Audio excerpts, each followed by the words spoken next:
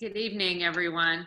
And thank you for joining us for tonight's NAC Talk. You're in for a real treat. This is going to be a fascinating and uplifting reminder of nature's incredible adaptability.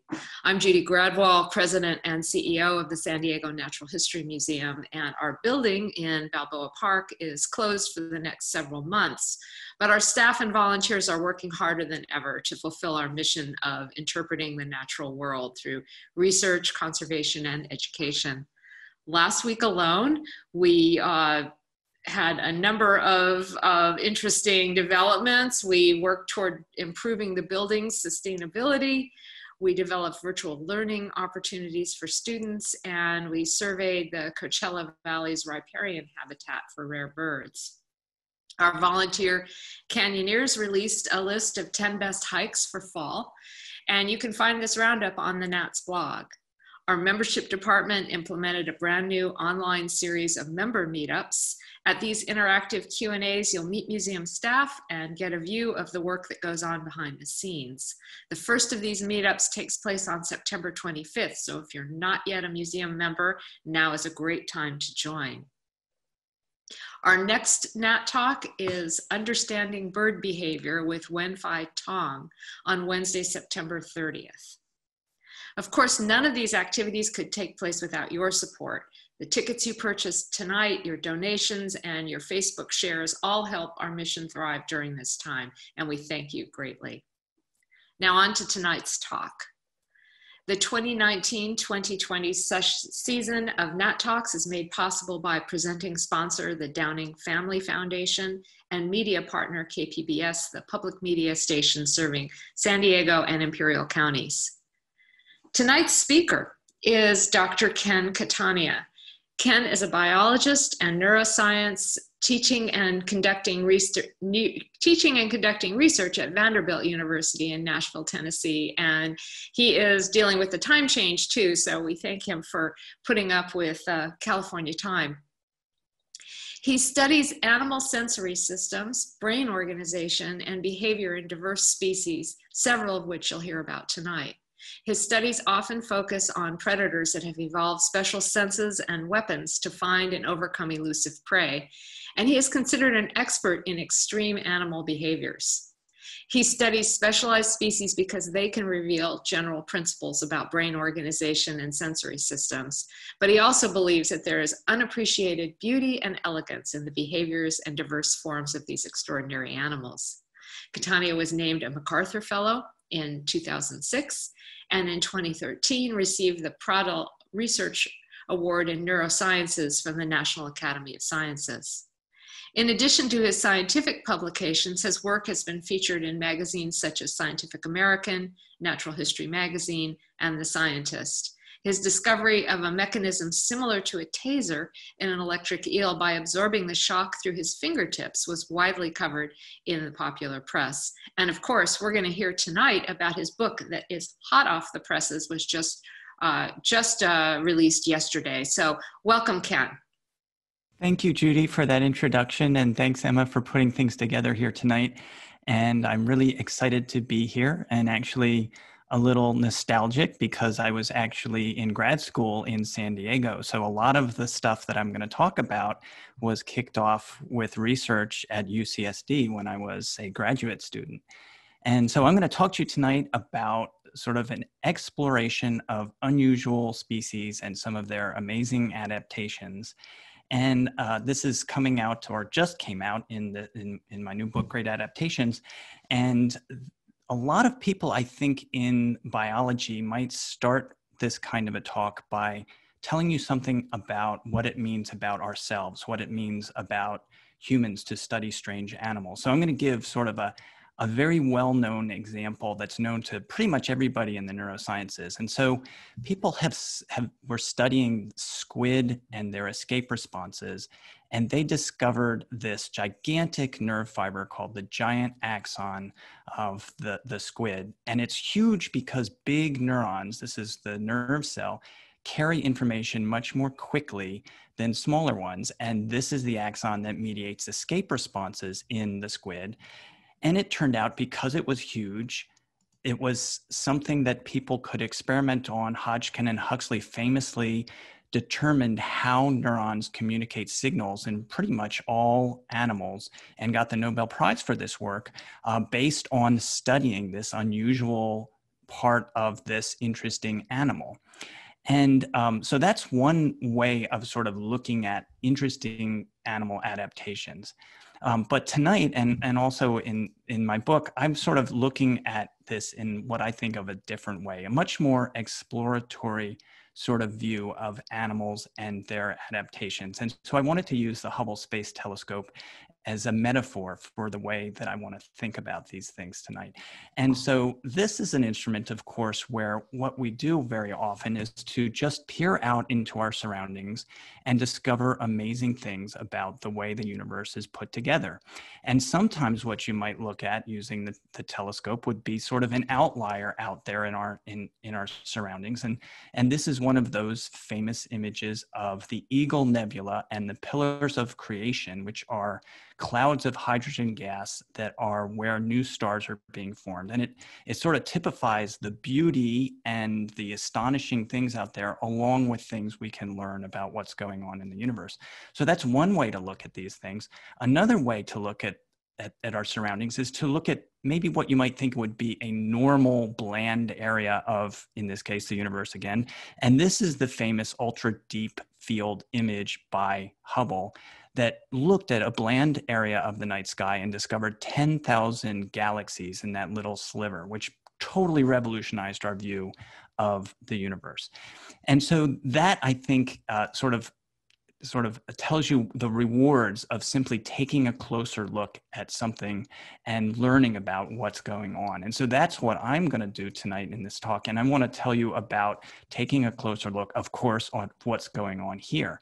And when I was thinking about this talk, I realized that along the way of these studies that there were clues that I had encountered, and especially looking back, I realized when these clues occurred, where I had to notice something that would lead me sort of like the next breadcrumb in the scientific journey.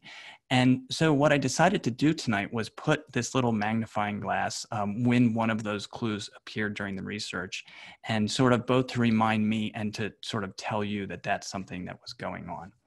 Okay, so with that analogy to astronomy, I guess it's appropriate that I'm going to tell you first about the star. So this is the enigma of the star. This is a star-nosed mole emerging from its tunnel, and it is something that has been a mystery to biologists since it was very first described. You know, what is going on with this nose? It's very unusual. What might it be for? How did it evolve? What does it do for the mole? So these were long-standing questions that were out there. And I think I'll tell you a little bit about how I first got interested in this, and I'm going to go way back in the beginning for a moment and tell you that my first real classroom was the forests and streams where I grew up.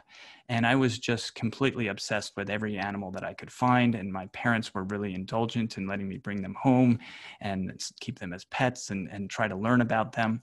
And so that is something that served me really well as I continued to go on studying different animals, that I had a sort of feel for the natural world from that time. And I'll also mention another thing that sort of helped me along was my parents gave me this book called Animal Oddities, and there was a star-nosed mole in this book. And so I learned a little bit about this animal. And amazingly, here's the answer to one of those quiz questions. I found a dead star-nosed mole in the stream behind my parents' house, just basically sitting there among some rocks. And so I was absolutely astounded by that, because I thought, wow, there's an animal from this book in my backyard, essentially.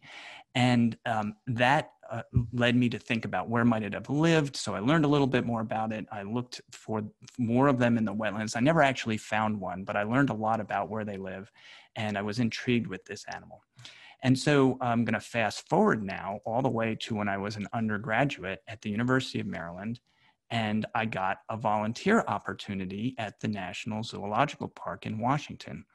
And this volunteer opportunity was, of all things, to study just one animal, to study the star-nosed mole. So the head curator there, Ed Gould, was curious, as many biologists have been, about what the heck the star is for. And he had this hypothesis that maybe this antenna-like nose was for detecting electric fields, as a lot of fish can do, and some amphibians can do, and sharks can do. And so I began to start to do studies in the small mammal house, basically testing this idea about whether or not this might be possible in this interesting animal. And the first thing, though, that was a big challenge in the studies was getting enough star-nosed moles, because they're very hard to find. And so I was sort of sent on what I like to call a snipe hunt to northern Pennsylvania to attempt to collect these guys. And I say that because they are actually very hard to find. And so, but I thought maybe this was something that I could pull off. I liked the idea of the challenge. So I went up there in a van with a couple hundred traps, a cooler full of hundreds of earthworms, and a few bags of groceries. And I started to look around for what might be the right habitat in this general area. So I drove for hundreds of miles looking around, and I eventually found some really wonderful wetland habitats. And this is prime star-nosed mole territory, because they are semi-aquatic animals, and yet they live in tunnels. So I have illustrated for you, just to spur your imagination, where these animals would live in this wetland. These aren't actual tunnels that were in this place, but there would be tunnels in those all over those areas. And so that is the challenge. How do you find out what's living in that area? And so along the way, I also met a guy named Carmen who owned a cabin nearby. And this is a fellow, at first I was really worried about approaching the cabin, because your imagination about an isolated cabin in the woods can sort of take you anywhere, really. And yet the wetland was right next to this. And so I was worried about whether this was somebody who would be upset that I was there, or whatever else I could imagine might go on. But eventually I met the guy, and he turned out to be a really wonderful person who basically, he sort of said, you got to help out the young people. He saw that I was a struggling biology student on this mission. And he said, so this was his fishing cabin. He said, not only can you use the land, but next time you come up, you can just use my cabin as sort of a base of operations. And it turned into a long friendship. And it was just one of those wonderful chance meetings that has occurred a number of times in my life as I've sort of done various ecology work. Okay, so I wanted to mention this guy. Now, this is an example of the habitat where, next to the cabin where these guys live. And each of these flags marks a place where I set out little traps to try to find out what was in these tunnels. So these are little Sherman folding traps that you put in the tunnels to see what's living down there. And this was an amazing experience in sort of what I call a crash course in mammal diversity, because what would happen is you walk along and you check the traps and you just wonder, what animal might have gone into them. And there's lots of different species. And so the first thing I started catching was meadow voles.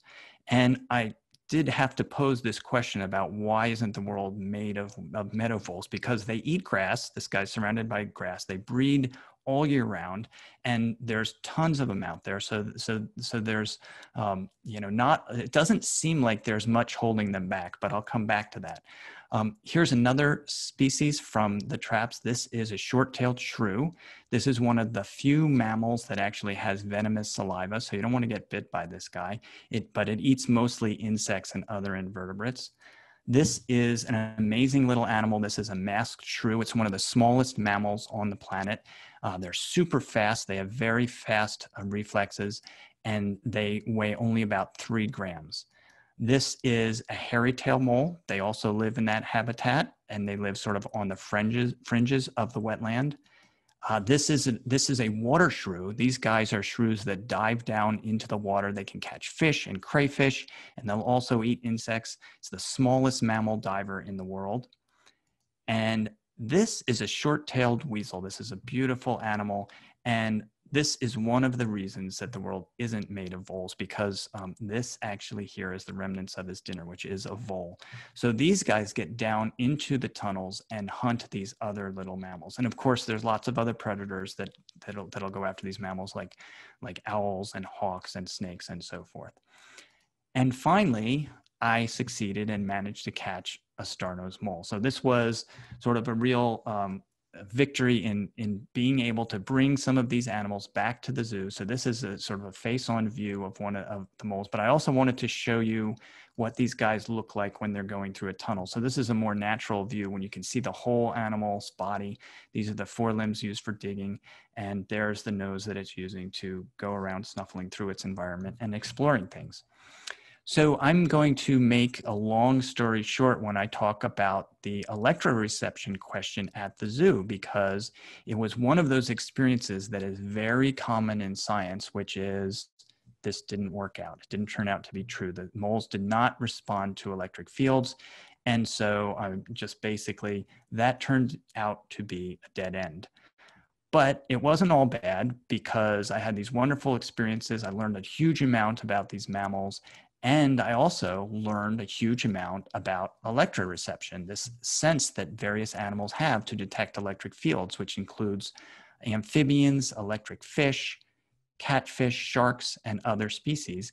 And I got so excited about this that I decided I wanted to go to graduate school to study electroreception in various aquatic species. And so I was very fortunate to get accepted to UCSD. And my mentor, Glenn Northcott, is a wonderful neuroscientist who probably knows more about animal brains and their evolution than anyone else on the planet. And so he took me into the lab, and we started looking together at electroreceptive anatomy in a lot of different species. And actually, we were working in this building. This is a picture off the internet, but the actual building I was working in for a lot of this research is right there. And there was a microscope right in this region. I managed to find a picture of that model microscope. So among the very many things that I learned in graduate school was how to use this scanning electron microscope, which I like to call sort of for the microscopic universe. So I'm comparing it to Hubble here. I'll also say it's sort of the dream instrument if you sort of grew up on Star Trek and science fiction, because here you have this console full of knobs and dials and these sort of viewing screens that remind me of the Enterprise deck. And you can put an image and a specimen here, and basically it's kind of like you're looking at an alien landscape. So I got proficient on this microscope, and eventually I thought, this would be the perfect way to go back and look at that enigmatic star and try to learn more about it. So Glenn supported this idea to go and get some more star-nosed moles and see what was really going on with this structure and get a better view of it. And so I went back with field trips to Pennsylvania, back to Carmen's cabin, and here is the star under the scanning electron microscope. And it is absolutely amazing structure. So there's 22 appendages. These are the nostrils here on either side. And each of these appendages is totally covered in little tiny domes. This whole thing is about the size of your fingertip. And these domes are little microscopic touch receptors called Eimer's organs. So there's 25,000 of these things that you could essentially say that the star is made of touch receptors. And this is really astounding. And it's astounding, especially when you start to compare the star to the human hand. So we started to look at the anatomy of the star, how it's innervated, what's the structure of the receptors underneath each of these little swellings. And if you compare it to the human hand has about 17,000 touch nerve fibers in it. And we definitely think of the human hand, rightly so, as sort of a triumph of evolution. It sort of underlies our ability to make tools, to use tools, to use computers, and to do all the things that we do with our sophisticated minds. And yet, if you look at this in comparison to a star-nosed mole's nose, there's 100,000 touch nerve fibers in this structure. So more than 5 times the number of touch receptors in this little tiny structure that's the size of your fingertip. So absolutely phenomenal resolution. You could think of this as sort of a hyper-resolution pixels in a camera, except these pixels are for touch. Okay, so I wanted to show you a star-nosed mole in action because seeing what these guys can do is really amazing. So this is what you're seeing the laser pointer point at is a little embossed X on an aluminum foil sheet. And this mole has been trained that underneath that X, there's a food reward. So there's no olfactory cues. They don't have eyes to speak of. And you can see how quickly it's moving through the tunnel there. And one single touch, and that mole is able to immediately determine that's where it wants to be. It digs through, gets its food reward, and then it's going to move through the rest of this maze where there's additional little cues for it to find. So they're very fast, very efficient. And now I want to go back to the star and tell you about the first clue that I found that there was something more amazing going on with star-nosed moles. And this was doing something that all of us scientists do, which is just making a careful record of what I was seeing under the scanning microscope. And when I did that, I realized that there's actually these borders here between the appendages where there are no Eimer's organs. So each of these appendages is a separate unit. And here I really want to invoke Pasteur's famous quote that when you're making observations, chance favors the prepared mind. And so for me, that preparation was learning about something in brains in a class at the University of Maryland. So this is the human brain. And there is an area in the human brain right about here where touch information projects. And there's what you'd call a map of the human body right in this region in the way that the neurons respond. So this is sort of famously called the Penfield homunculus for little human. So I'm sure many of you have probably seen this where the human body is laid out in a particular topographic way right through this part of the brain. Now, the thing that I had seen in school was that there's another kind of map that has been really heavily studied, and this is found in rodents, especially rats and mice, where in this, they also have a map of the body in the same general location, but there's something very special about their map. They're these little circular units that you can see in the brain tissue. And each one of these circles is actually the part of the map that represents a single whisker on the mouse face. So this is actually a visible brain map, and this is called cortical barrels. And there's whole books written about this area. There's a whole scientific meeting about this area because it has helped neuroscientists so much to understand the neocortex. And so I thought back to this and I wondered, wow, what if maybe the star-nosed mole's brain has a visible map in it? And so I talked about this with Glenn Northcutt, and he said, we should talk to this guy, John Koss at Vanderbilt University, because he's sort of one of the world's experts on these kinds of brain maps. So I went to Vanderbilt and I talked to John, and we started collaborating on the star-nosed mole brain. And sure enough, after a short amount of time, we discovered that there is a visible brain map in the star-nosed mole's brain. Now, one of the things I should mention is that only half of the body projects to each half of the brain, and that's true in humans as well. So what you're seeing here is half of the star projected to this area in the anatomy of the mole's brain. So there's lots of interesting things to learn about the neocortex from this map, and I'm going to enlarge it for you here. So this is half of the mole's star, and here's the half of the brain where that star projects. And one of the very first things that jumped out as sort of another breadcrumb in the mystery of star-nosed moles was this area here. It's absolutely huge in the brain map. And the question is, why should it be so big? Because that area of the star is not all that big on the mole. So that was sort of the next question. And that required looking at star-nosed mole behavior much more closely.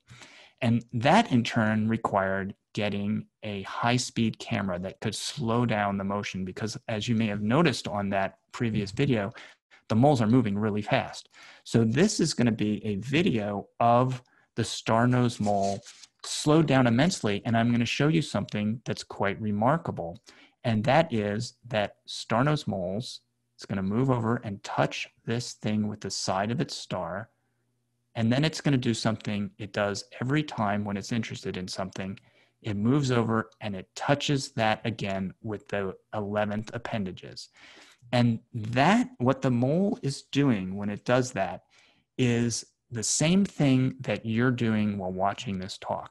And that is, we humans have a visual phobia, and that is an area of high resolution vision. And so you are constantly moving your eyes back and forth to look at things in detail. And we are very used to doing this because that's where we analyze things with highest resolution. And so what I wanted to do is just to highlight this is, you know, if you looked at this letter of the cover of the book and kept your eyes still, you would not be able to read the rest of this cover. So you might think you're seeing a picture of this surface, but really you're only seeing that picture by moving your eyes. If you kept your eyes still, it would be much more like that. And the same thing is going on with star-nosed moles. Basically, it turns out what they're doing is constantly shifting their star to sort of see things with touch in a metaphorical sense, in high resolution with this area of the star. So that is really a sort of an amazing convergence of the way that their sensory system is designed, so to speak, designed by evolution, of course, in order to process things in detail. And it saves a lot of brain territory because you can and it does, and we save a lot of brain territory by doing the same thing with our visual system that the star-nosed mole does with touch. So that was another sort of step forward in understanding the star. But there was something else that was sort of interesting about the way that I got to discovering this. And that was the fact that it required a high-speed camera just to look at how the star was moving. And now what I want to do is show you a star-nosed mole searching for a bunch of little things in real time so you can see just how very fast they are. So this is going to loop for you. It's absolutely phenomenal how quickly they can identify and eat these little things. What's happening here is in 2¼ seconds, this animal is able to eat 8 different things. And that requires identifying where they are, moving to the 11th appendage, that fovea appendage, deciding to eat them, and then moving to eat them. And this is so phenomenal that it actually put star-nosed moles into the Guinness Book of World Records as the fastest foragers among mammals. The shortest time that they can make these discriminations is about 1/10 of a second. So they can do all of this, touch something, move to the fovea, and eat something in less than the time it typically takes for you to move your eyes when you see something new in your visual field. So when you move your gaze. Now that was a really kind of fun finding, but I was wondering, and here was another clue about star-nosed moles, why should they be so fast? So I was pondering this when I went to the Society for Neurosciences meeting in Washington, D.C. And this is an absolutely huge meeting that has over 30,000 attendees, rows and rows of posters, people presenting research throughout the day and research talks. And this is just a tiny fraction of what you would see for this 5-day-long meeting. And you might think I'm saying all this because I went to this meeting and discovered something amazing about star-nosed moles. Well, that's not what happened. Actually, what happened was I was completely overwhelmed and I needed a break. And I went to DuPont Circle, where there was a used bookstore, just to sort of take a little time to have some quiet and think for a while. And while I was in that bookstore, I came across a book about foraging theory. And this is sort of one of the major works in the field that looks at how different predators make choices about what they're going to eat based on the timing of how long it takes to eat things, how valuable things are when they eat them. It was as if this book was sort of written, certainly the first couple chapters, for someone pondering what I was thinking about at the time. So it was a wonderful sort of chance discovery. And one of the things that it turns out is that to think about prey choices, prey are ranked by their profitability. How profitable is it for an animal to eat one thing or another? And that is very simply the amount of energy gained divided by the time it takes for the animal to handle that thing, which is essentially what I showed you for star-nosed moles. Now, nobody really has seemed to ever really contemplate what would happen if this part of the equation, the denominator, approached zero, because you wouldn't think it's possible for this to approach zero. But in star-nosed moles, this does approach zero. So they eat things so quickly that what goes on is profitability starts to skyrocket for small things that they eat. So this was a big other clue to what was going on with this enigma of the star.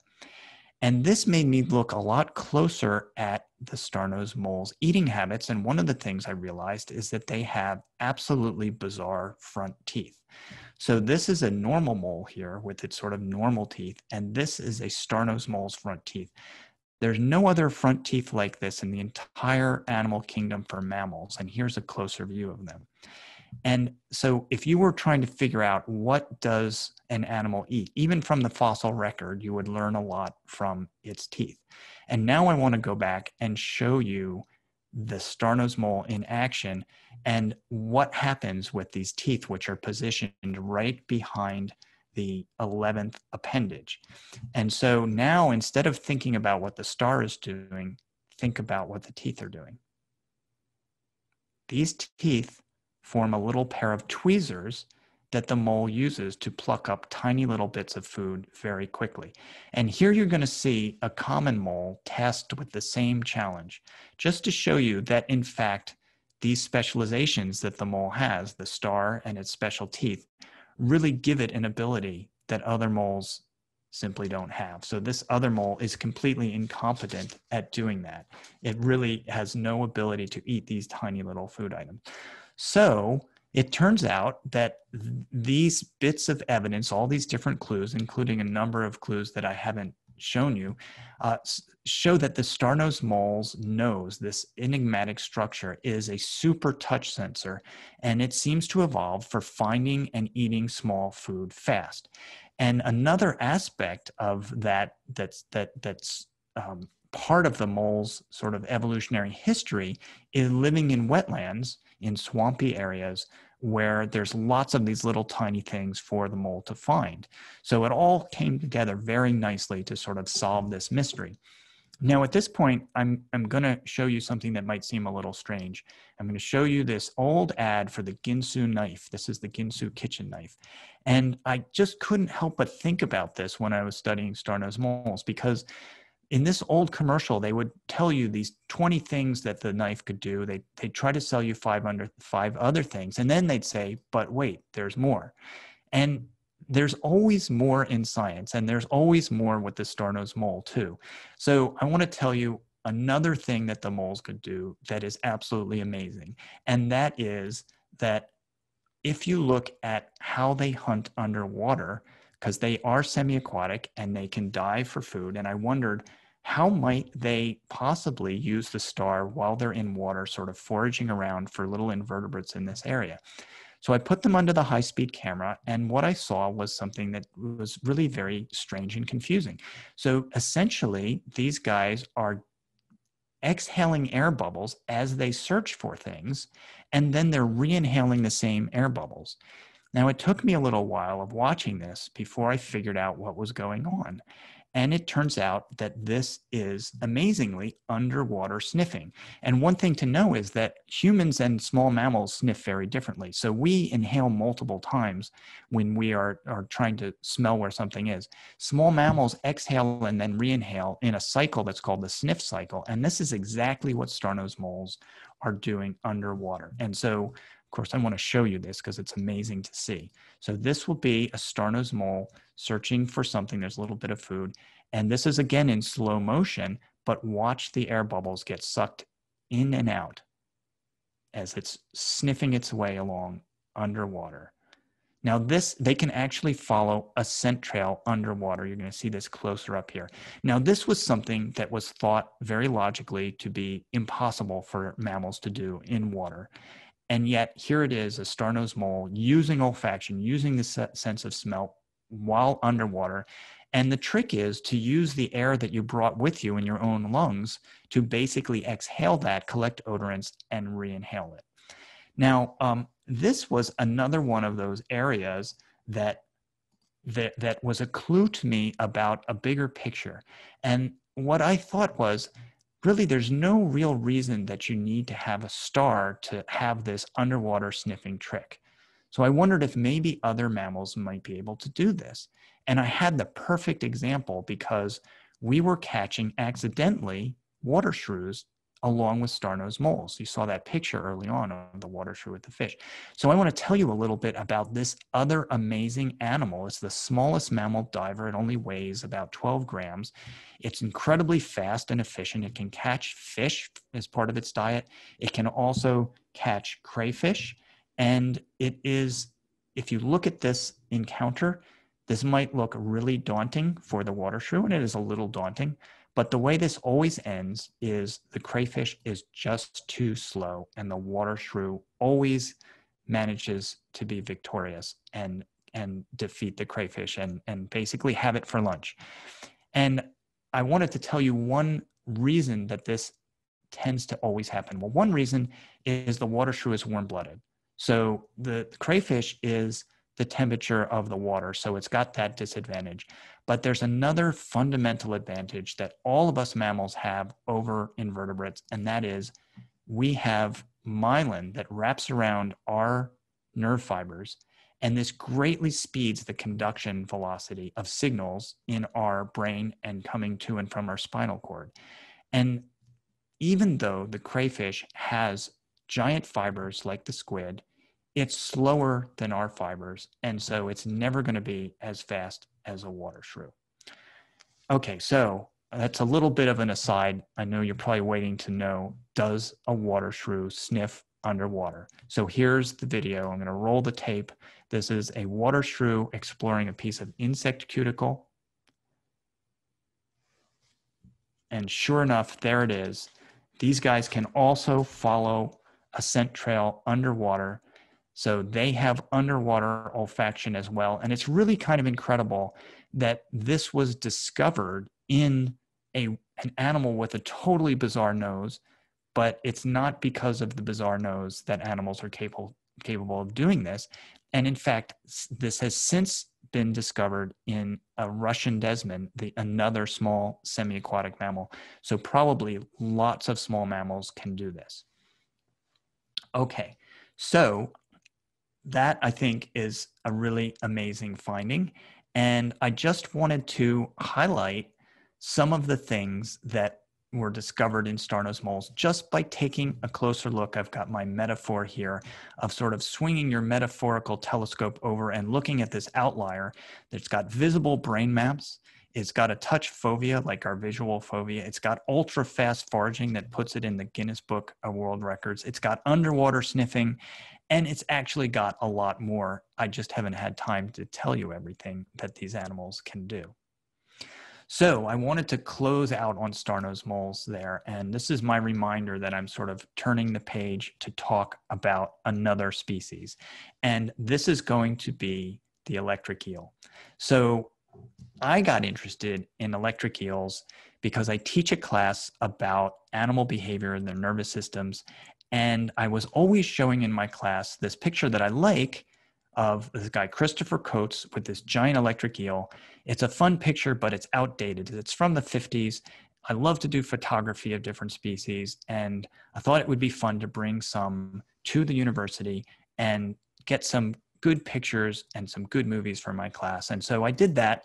And here's one of those animals, absolutely beautiful animal. So this is an electric eel from the lab, and it's essentially looking out of the aquarium. And I want to tell you a little bit about these guys before I get into the research. So the amazing thing about these guys is that most of their body is made up of electric organ, of electric generating tissue.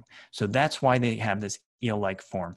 And while I remember, they live in fresh water in the Amazon, so they don't live in the ocean, and they are actually related to other freshwater electric fish.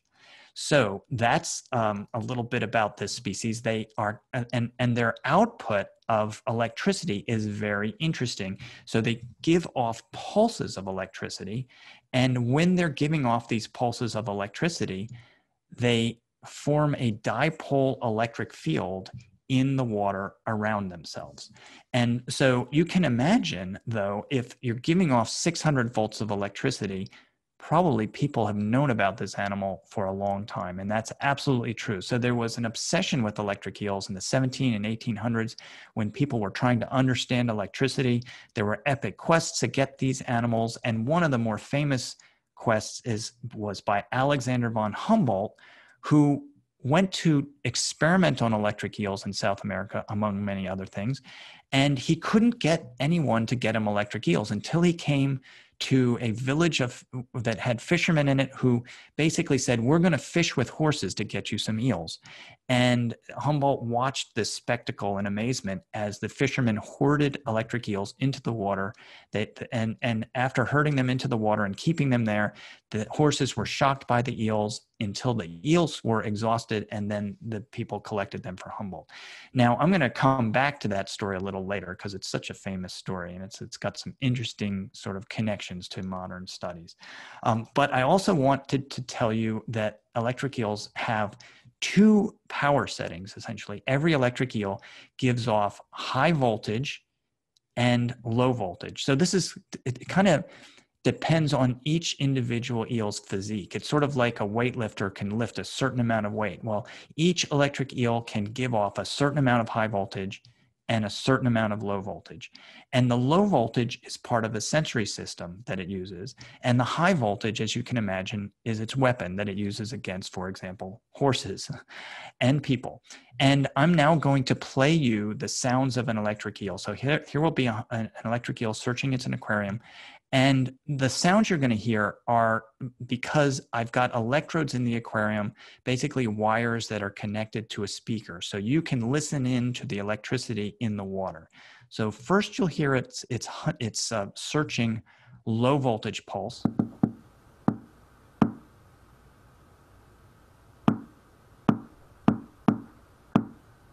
And this is the high voltage. That was a fish that it went after. You may have seen that. So those are the two outputs that it's got. Okay, so how did this get interesting? So this got really interesting when I put them under the high voltage, under the high speed camera to watch them in slow motion. And so you're going to see some examples of that. And what I've done for you is to colorize frames red during the time in slow motion when the eel is giving off the high voltage.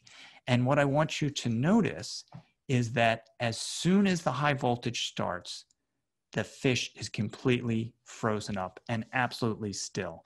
And you might think that this is because the fish is dead. Well, actually, it's not dead. The fish is simply briefly immobilized, and you'll be able to see that in this next example. So when the eel misses and slows down its pulse rate, the fish immediately reactivates. And so that was the first sort of question.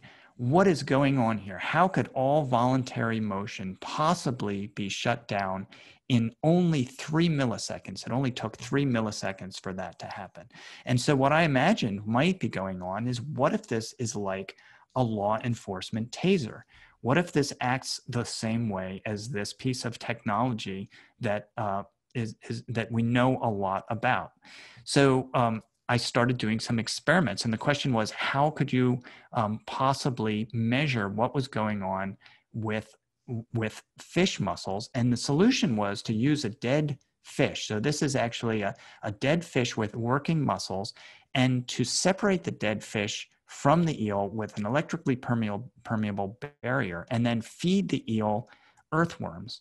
And so what happened is the eel would shock the earthworms over here, and I could record what was going on in the fish muscles at the time. And essentially what it turns out happens is there's this immediate massive tension in the fish muscles. And so in fact, it does look like the eel is acting like a taser, but a lot of other things were evident from the studies using this preparation. And one of them is that as the eel slows down, each electric high voltage pulse causes a twitch in the fish. And so I'm not going to show you all of the different experiments, but I'm going to summarize something amazing that is going on, which is when the eel sends a signal to a neuron that activates its electric organ, that signal goes out into the water and actually activates the neuron in a nearby fish that causes muscle contraction. So this is sort of the more elaborate diagram of what's going on to show something that I think is more easily shown in this cartoon, which is basically that literally electric eels have a means to remotely control the muscles in nearby animals. So it's a really remarkable view of what's going on with the electricity from an electric eel. And there are other things that the eel is able to do using high voltage. Once you start to think about it in this way, then other things become evident. And so what I want to now show you is an electric eel hunting and searching for things using blips of high voltage. So these are called doublets, and you're going to be able to hear one of these. So you're going to hear the low voltage sensory output, and then you'll hear a little click sound. That was a high voltage blip. And they're really interested in metal.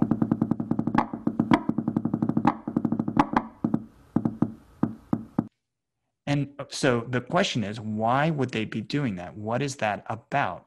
And essentially, here's what is a good candidate for that to be their strategy. Basically, if an electric eel were to come around a hidden prey item, and I want to just sort of mention, they hunt at night in the Amazon, so they're not usually eating goldfish. There's lots of hidden things in the Amazon, so they can give off these blips of high voltage.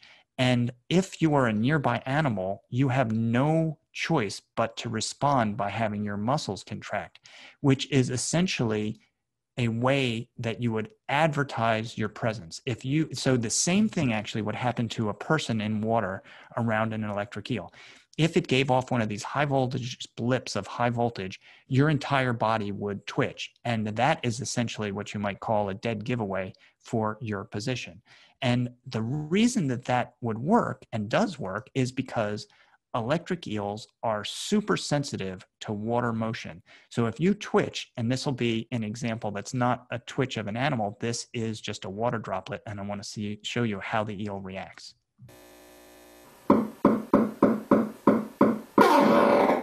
So they shock first and ask questions later, essentially. So the electric eel is very much tuned in to these little tiny water movements, and in fact, it turns out they're doing this. So what the experiments show that if something is hidden from the eel, it'll give off these doublets, sort of trying to figure out what's going on. And if it gets in response to that, a water motion from a twitch, it'll then go and give the full high voltage volley and attack. And that's what you're seeing in red here. So essentially, they have two modes of remote control.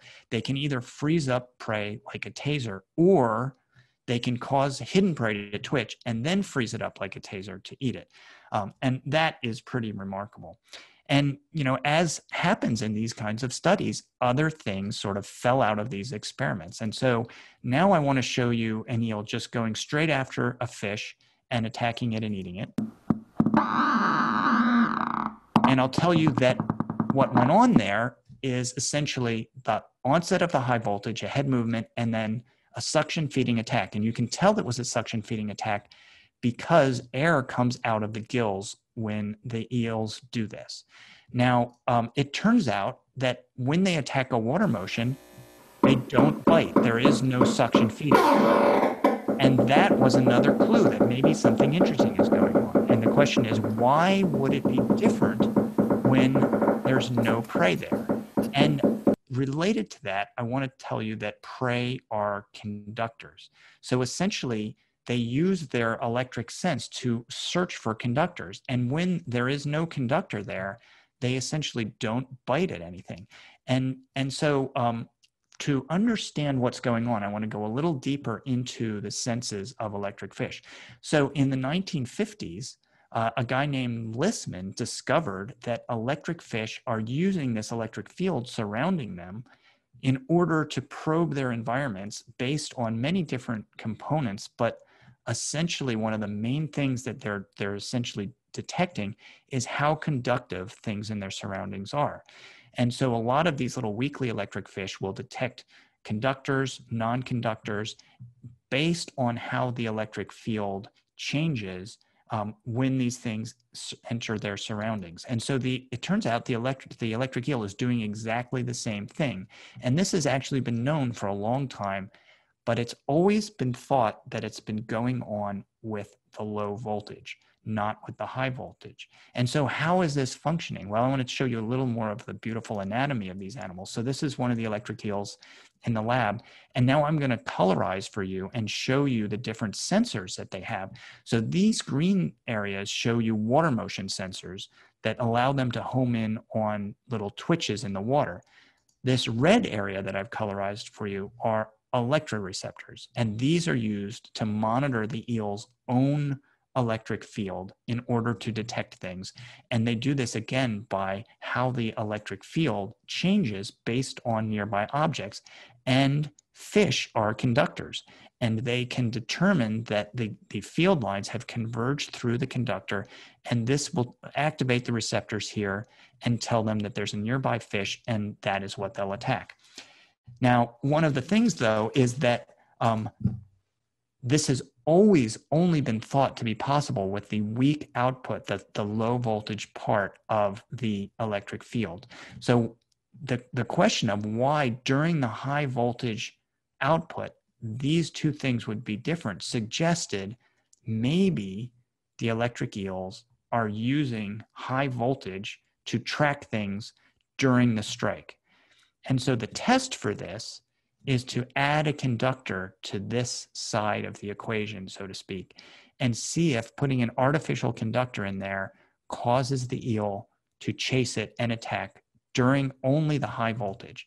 And so now I'm going to show you one of many experiments. And this is a really phenomenal piece of behavior, because what you're going to see here is a bunch of plastic discs and one conductive disc, and you'll see the electric eel's response during the high voltage. So that's the low voltage. But during the high voltage, it could track that thing. And now you're going to see the same thing in slow motion. So here's the conductor coming around, and the question is, during the high voltage, can that eel follow the conductor and attack it as if it was a fish? And sure enough, it does. Perfectly timed, perfectly aimed strike at that small, very fast-moving conductor. That is actually one of the very best examples of active electroreception using electricity in the entire animal kingdom being used by an electric eel in a way that was thought to be essentially impossible, that is, using high voltage. I can't sort of overstate how amazing that is, because this, to me, is almost like straight out of a science fiction movie. And so I had to find the right movie to give this comparison. This is like the electric eel can see you with electricity and shock you at the same time. It's almost as if the electric eel has laser vision. And this is Lo Pan, one of the sinister characters in this movie, Big Trouble from Little China. So they are essentially doing things that are as amazing as some of our wildest dreams about what can go on in the realm of science fiction. But it's science fact that they can do this. Okay, so does anything compare to an electric eel? So one of the things that we like to do is try to find generalities in how animals are using their sensory systems. And now I'm going to tell you about a species that actually does something somewhat similar. It probes its environment with pulses of energy, and it increases its pulse rate drastically when it's going in for the kill when it's attacking something. And it might surprise you to know that this similarity is in a bat.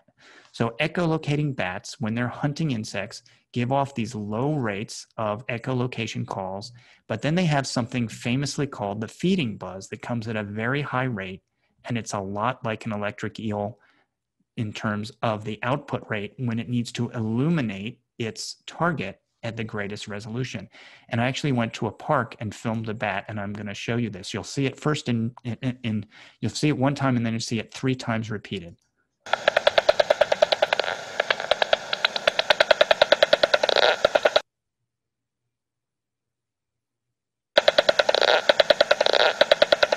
So I hope you could hear that buzzing sound. That was as this bat caught an insect and needed to use the highest rate and highest resolution during the attack.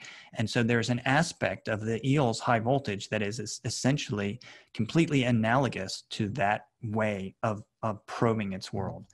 Okay, so now I want to sort of closing in on sort of the last things I want to talk about is this discovery that was purely by accident, which is an eel leaping out of the water at a conductor. So normally this is a metal net, and I discovered this purely by accident. Normally eels never come out of the water when they're swimming around, but if you approach them with a metal net, they actually do this. And that was very surprising to me.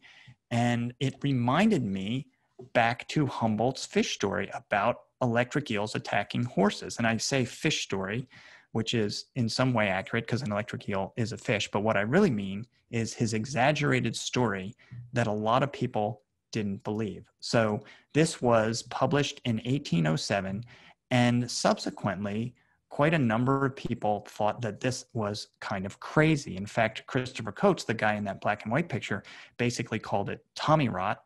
Sachs, who was an investigator who went back to South America, said this is impossible. It could have never been the custom for people to have caught eels by driving horses into the water. Okay, so what to make of this? You know, this was something that when I saw the eels starting to jump up and attack things, I thought, wow, what if this would sort of might relate back to this unusual story by Humboldt? Well, as you investigate what goes on with electric eels a little further, Michael Faraday turns out to provide us with a really good clue about what's going on. He experimented with electric eels as well, as so many people did in the 1800s. And one of the things he pointed out is that when the eel is in the water and you reach in and touch it, the shock is not very strong, and it's only felt in the part that's immersed in water. And so what that means is if a predator was going after and sort of messing with an electric eel, so to speak, the electric eel might not be able to defend itself very well because that electrical current is mostly passing through the water and not affecting the predator.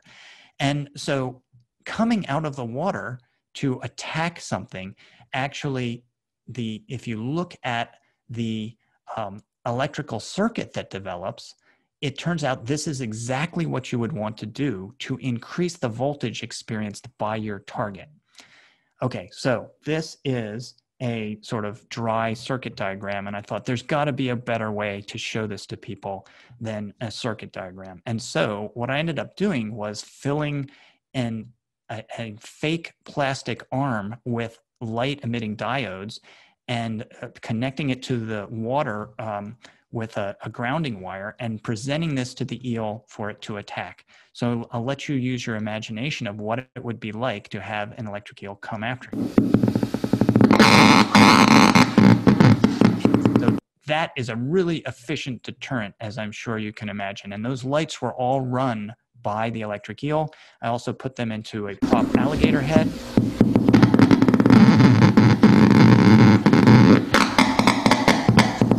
Sure enough, they used this to defend themselves very efficiently. And as I was considering what this meant about Humboldt's story, I found this amazing image, which basically I had to do a little sleuthing. This is now common on the internet, but it was very obscure at the time I was thinking about all this. And it turns out that this image is by a guy that was a friend of Humboldt, this guy named Robert Schomburg, and it was published in the 1800s, and it's a depiction of what Humboldt described, and there's an electric eel coming out of the water to attack a horse. So I am what I am suggesting here is this is exactly what happened, and it makes perfect sense now that we know this. Now, 216 years after Humboldt told his story, I published this paper supporting his story, and absolutely amazingly, about a month after that, this video was posted to LiveLeaks, and you're going to love this video because here's a fisherman in South America trying to kill an electric eel, and I'll just let you watch what happens.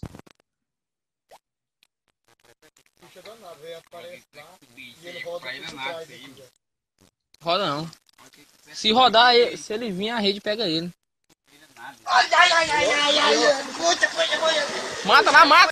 Okay, so that eel attacked him, and I'm going to show you the frame where the eel leaps up out of the water, presses its lower jaw against the guy, and paralyzes him with electricity, just like what I've been seeing in the lab and just like what Humboldt suggested happened. So it's very obvious that this absolutely does go on in the Amazon. It's almost certainly what Humboldt observed.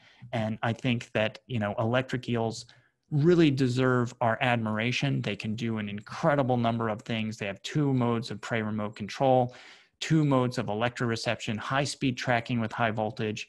I didn't even tell you about this part, and they can leap out in self-defense. So with that, I'll tie things up. So thank you for listening.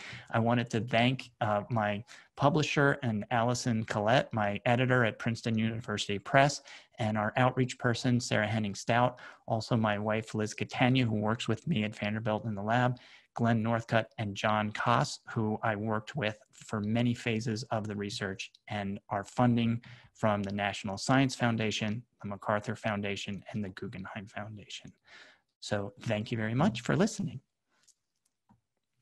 Well, thank you for a fascinating and somewhat horrifying talk.